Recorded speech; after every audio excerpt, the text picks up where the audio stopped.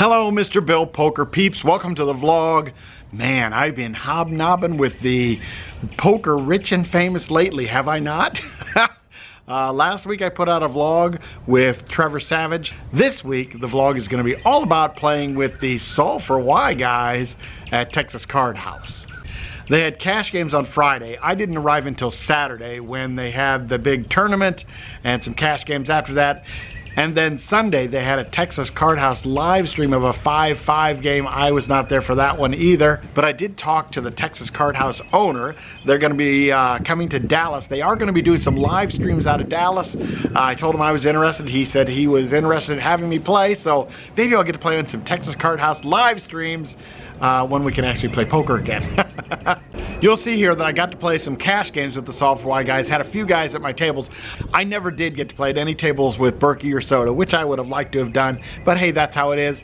I did get to talk to those guys for just a few short minutes, and that was interesting. Right, guys, I made it to Austin to Texas Card House for the Saturday tournament with the Solve for Why guys. I'm here pretty early, so I got about an hour to wait.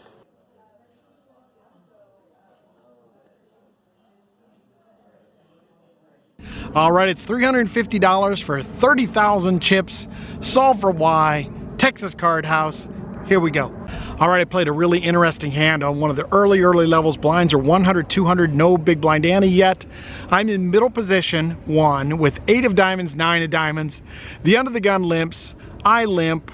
Middle position, 2 limps. The button makes it 1,000. The under the gun calls, and I decide to make the call. The flop with 3,500 in the pot comes 9 of clubs, 7 of hearts, 5 of diamonds, and it checks around. The turn brings the 8 of spades, 2 pair for me. Under the gun bets 2,000. This is a woman who didn't really look like she knew how to play very well. I made the call and the other players folded. The river with 7,500 in the pot comes the 6 of clubs, puts a straight on the board. She checks to me, and I think, you know what, I'm gonna make a bet here, take this down, represent that I have a 10 or better. So I bet $3,500. She makes the call. She looks at my 8-9 and almost mucks her hand until somebody says, hey, there's a straight on the board. So anyhow, she had no idea there was a straight on the board. We end up chopping the pot. She had Queen 8. No clue. All right, later on, blinds at 200, 300 with a 300 big blind ante. I have pocket 6s with 19,700 chips, not as many. I'm in middle position 1. I raise it up to $700. The small blind calls, and there is a crazy Asian guy in the big blind. He has shown raises with 7-5, Jack Deuce, and then also good hands, ace king and things like that, but he is just playing crazy. He raises it up to 4,200. I go ahead and I shove it all in there. I think I've got to be ahead of him so many times. The other person folds, and this guy makes the call. He has ace of diamonds, 9 of hearts. He was actually way better than I thought he might have been. The board comes 2, 9, 8, 7. And the woman in seat 5 yells, 5! Bink! 5 right on the river. I tell the woman, nice call. And I win on a suck out on the river. And this was a crazy table. There was people raising and 4-betting and going all in all over the place. So it was really an interesting table, and we'll see that with this next hand. I am in the cutoff with ace of diamonds, king of diamonds. I'm now up to 38,200. There are 2 limpers to me. My crazy Asian friend is behind me, so I decide I would limp to induce. And indeed, he obliges in the big blind and raises it up to 2,400. 2 players make the call. I decide I'm gonna shove it all in right here, which I do. The next 2 players fold, and this clueless woman from hand 1, she decides she's gonna make the call for her effective stack of 30,600 with Queen of Hearts, Jack of Diamonds. Yes, I am so far ahead. And the board comes 8, 8, 2, 7, and as is life, Jack on the river and beats me. Ugh, poker. So I'm down to 11,000 chips. I have pocket kings in middle position 1. My crazy Asian friend raises it up to $1,400, comes to me, I shove it all in there. I don't think he's ever folding after raising. He indeed makes the call. He has king of clubs, 10 of clubs. I am just crushing him, and the board runs out. Queen, jack, 8, ace, giving him Broadway, 5. Ugh, rebuy time. So I spend the $310 to rebuy, get another 30,000 chips, go to a new table, and I am just card dead. It was really, really bad for a while. And this table is way tougher than that first one. There's some solve for Y guys on the table and some really good players, so tougher to get chips at this one. So with blinds at 500, 1,000, I'm in middle position 2 with ace of spades, jack of diamonds. I have 25,000 chips. I make it 3,300. The hijack and the button both call. So the flop with 12,400 in the pot comes king of spades, queen of spades, 5 of hearts. I've got a gutter ball. I can represent that I have a really big hand, so I go ahead and just stick it all in there for a little more than 21,000. The next guy folds, and then there's this sticky old guy on the button. He'd been really mixing it up. He decides to call. He has king 10. Uh-oh, I'm in big trouble. But the board comes out. 7 of spades, 5 of spades, and I hit the nut flush. Oh, what a suck out. 2 hands later, I'm in the +1 with ace of clubs, ace of diamonds. Yes, sirree. I have 55K. I again raise it up to 3,300. The big blind calls. He only has 16,500 chips. The flop with 8,100 in the pot comes ace of spades, king of clubs, 5 of hearts. I couldn't ask for more than that. It goes check, check. The turn is the queen of spades. He leads out for 5,000 of his remaining 12,200 chips. I say I'm all in. He says, I fold. Oops. I was actually very surprised that after he bet 5,000 and had 7,200 left, he could ever make the fold, but he must have had absolutely nothing. Texas Card House, Austin, Texas. Second break of the Solve for Y tournament. I have 49K. It's okay. Just under average. So with blinds at 1,000, 2,000, I went on a nice little run. One hand I was in the cutoff. I raised it up to 5,100 with king jack. The blinds called. I flopped a king. I bet everybody folded. And another one, I had pocket jacks, raised it up to 5,100. The button called, and the board came king 5, 3, 8, 7. It checked around all 3 streets, and I won that one also. So the next hand, I'm in the big blind with 60,000. I have ace of clubs, 9 of spades. One of the solve for Y guys is in the cutoff. He raises it up to 4K. The small blind calls. I call. The flop with 14,000 in the pot comes jack of hearts, jack of clubs, 9 of hearts. It checks around. The turn, 9 of clubs. Bingo bongo, that's a full house for me. It checks around again. The river, 2 of hearts. There's a check. I make it 6,100 into the 14K. The solve for Y guy calls. The next guy folds. He had ace X, and I win that pot. I'm up to 73,000 now. We're going to the dinner break. I got 62,000. Blinds about to go in 2-4, so I'm a little bit short. Need to double up. All right, the board says 51 players left. They're going to pay 27, so I need to do a little work. I then forgot about recording hands for a while. We got down to 40 players and I was actually short. In fact, I went to a new table. Matthew Liu was there. He was in the big blind. I shoved all in for like 10 bigs. Comes all the way around to him. He says, hey, since you introduced me and you're a vlogger too, I won't call. He probably had a really crappy hand. I then won a number of other all-ins, and now we're down to 36 players left. Blinds are 4,000, 8,000. I have 80K, I'm in the big blind, I have ace of spades, 8 of diamonds. So there's an old player, probably the oldest player in the tournament. He's in the middle position 1, he has 110,000 chips, and he limps. I'd seen him limp with pocket kings, I'd seen him limp with ace king, I also saw him limp with 10-7 and 5-4. So he was completely a wild card.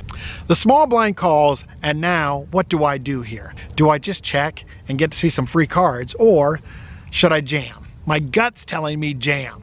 What do you guys do here? I checked my option. So the flop with 32,000 in the pot came ace of clubs, 9 of clubs, 4 of clubs. It goes check, check to the middle position 1. He makes it 10,000. The other guy folds. I think I'm too strong here. I make the call. The turn with 52,000 is another ace, the ace of diamonds, and here I made a really big mistake. I shoved all in for 62K. He absolutely snap calls with 6 of clubs, 8 of clubs. The river is a 6 of hearts, and he wins on a flush, and I just hate this play. My play should have been to check call anything. When I shove, I'm just putting myself in a horrible position. He's always going to call me with better hands, a better ace or a flush. And if he has nothing, he's just going to fold. So I just really hate that shove there. Busted the solve for Y at Texas Card House tournament in 36th, and they only paid 27. Ouch. All right, as disappointed as I was to go out of the tournament, most of the Solve for Y guys were out of the tournament too, and we're playing cash. I think only Berkey and Chris K were left in the tournament when I went out. So, time to buy into one of the cash games and hopefully get at a table with the Solve for Y guys. And I happened to be put at a table with Matt Hunt, Brian LaManna, and a whole bunch of other guys who had either pretty good stacks or were just very active players. And this is what I talked about a little bit last week.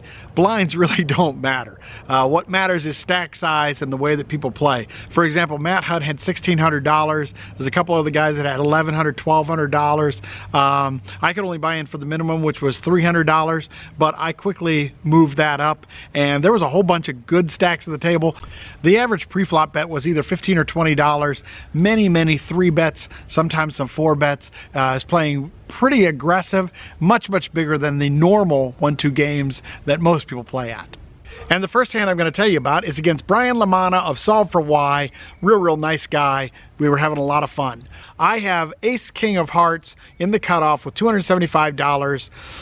Brian limps. There's another limper. I make it 25, and both of those players call.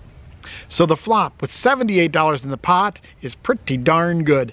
King of diamonds, jack of hearts, 5 of hearts. I flop top pair, top kicker, and nut flush draw. It checks to me. I make it $35, and Brian raises it up to $100. The other guy folds. Nothing to do here except for shove it all in. I do for $240. Brian calls. We decide we will go ahead and run it twice. He has king of spades, jack of diamonds, a flop top 2. The first board comes 3 of hearts, 3 of clubs. I win that one. And the second board comes 7 of clubs, 9 of spades. He wins that one. Didn't win very much money on that one. At Texas Card House, they have a button that goes opposite of the dealer button, and when the 2 match, they do a $5 bomb pot in the 1-2 game. So there's 9 players at the table, $45 at the pot. I look down and I have 10-4 offsuit. Yahoo! The first board comes Queen 10-4, bottom 2 pair. The second board comes 7-8-9. That's pretty good. I have bottom 2 on one board. I'm open-ended on the other board. The +1 makes it 25. Middle position 1 makes the call. The cutoff makes the call. I don't have much to do here except for shove it all in there for $245, which is what I do. The +1 calls for less. I think he had $145 total. And the middle position 1 folded, and the cutoff made the call. He had me covered. The first player has 10 jacks, so he's got a pair of 10s on the top, and he's got a straight on the bottom. The other player has 3 6 of hearts, has really no chance on the top, and he's got a flush draw on the bottom. The top board runs out ace, which I hate, deuce, but I win that one. The bottom board runs out queen, 4 of hearts, so the guy with 3 6 of hearts got that one. Anyhow, I ended up chopping both top and bottom and made some pretty good money on that one. All right, there was a player there. His name was Ben. Evidently, he is a regular at Card House in Austin. This is the first time I've ever been there, so I don't really know the players very well. And Ben is very aggressive. He must feel good and strong.